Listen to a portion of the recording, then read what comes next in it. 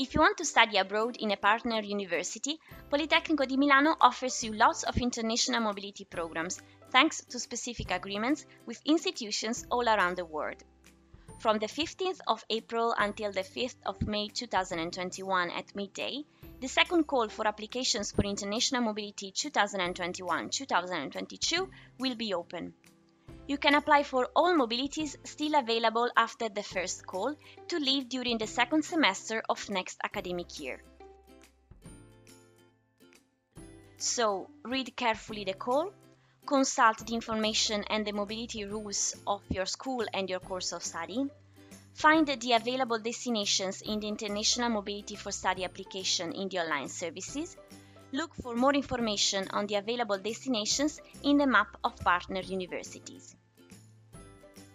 You can leave for a short-term mobility to attend courses or develop your thesis for at least 3 months. Upon your return, the exams taken abroad will be validated with exams in your study plan at Politecnico. With the Erasmus program, you can go to a European country or to a non-EU country thanks to the special Erasmus KA 107 program. Thanks to a bilateral agreement, you can go to a non-European university, and with a double degree project, you can extend your regular academic career for 6 to 12 months, obtaining 2 degrees, one from Politecnico and the other one from the partner university. In order to apply, access the online services International Mobility for Study section, and remember that to participate, you must be officially enrolled at Politecnico.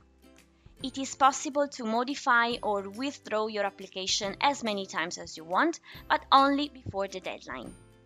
Watch the tutorial that guides you in filling out the application on the dedicated page on our website. Your application is assessed on the basis of the grade that considers the credits, the total weighted average, and the academic career time.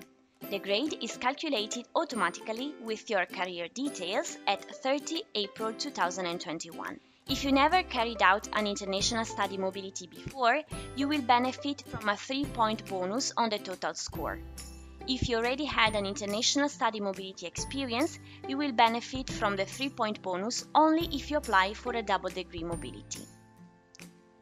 Please note, if you are a student from design, architecture or urban planning, you are also assessed based on portfolio, curriculum vitae, motivational letter, and suitability for your first preference. Moreover, if you are enrolled in one of these 3 programs and you apply for a double degree mobility, you also have a motivational interview.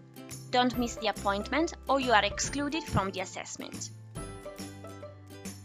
The selections for double degree mobilities will be made first and only after those for short-term mobility. To read the call and get to know all the deadlines, go to the dedicated webpage. Good luck!